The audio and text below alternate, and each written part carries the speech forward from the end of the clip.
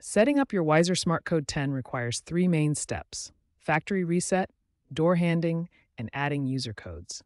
Let's walk through each process step by step. First, we need to perform a factory reset. Open your door and locate the interior assembly of the lock.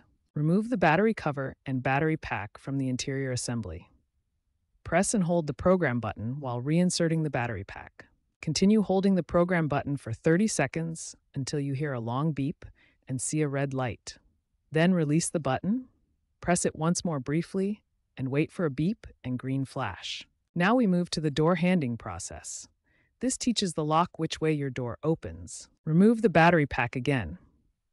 Press and hold the lock button on the keypad while reinserting the battery pack. Keep holding until the latch bolt starts moving. The latch bolt will retract and extend automatically to learn your door's orientation. This process ensures proper operation. Finally, let's add a user code. This is how you'll unlock your door going forward. Press the program button on the interior assembly once. Then enter your new 4 to 8-digit user code on the keypad and press the lock button. A long beep and green flash indicate success. Always test your new code by locking the door first, then entering your code to unlock it. Your Weiser SmartCode 10 is now set up and ready to use. Remember to consult your specific model's manual for any variations in the process. Now we'll cover how to delete user codes, manage auto lock settings, and control silent mode on your Weiser SmartCode 10. To delete a user code, start by pressing the program button on the interior assembly once. Next, press the lock button on the keypad, then enter the user code you want to delete.